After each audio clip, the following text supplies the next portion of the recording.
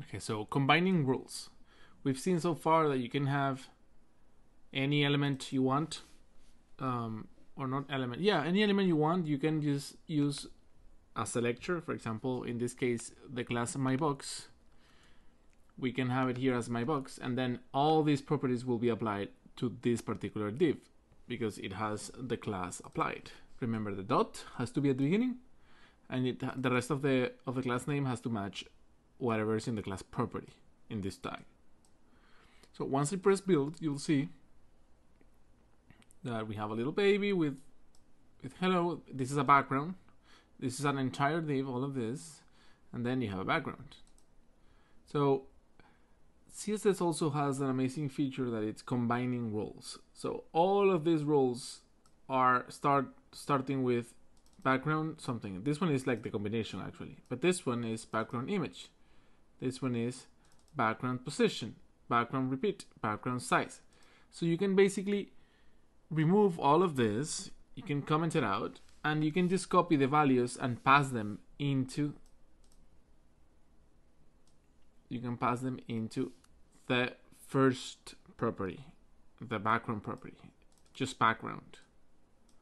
So let's do that. I'm gonna paste it before the semicolon, so please put your cursor before the semicolon, and then you can paste this.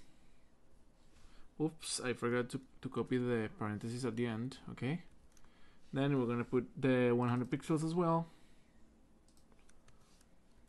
Then we're gonna put the no repeat as well, and the last one we cannot put. Why? Because if you read here in the instructions, it's gonna say that the background size cannot be combined. The browsers don't support it yet. So this last one, I have to leave it as it is. I have to leave it without combination.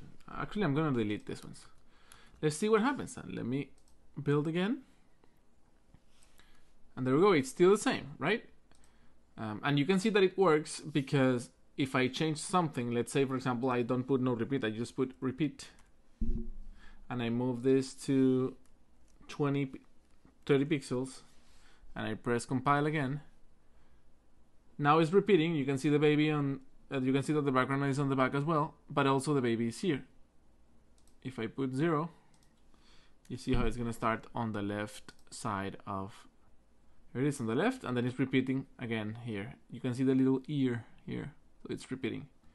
So yeah, basically you can combine properties. And that's gonna save you a lot of time. Developers are all into saving time all the time. And the other one with the padding is the same thing. You can just write padding, and then you will have to copy all the values of all the paddings. But here it's important that you follow the order. It has to be clockwise. Okay, so you start with top, then left, then right, and then bottom. Please remember about that. It has to be following the clock, the same movement that the clock has. If we remove this, you'll see that it has the same padding. Actually, it doesn't, has it? Let me see. Top, bottom. 190 was what? Right. Top.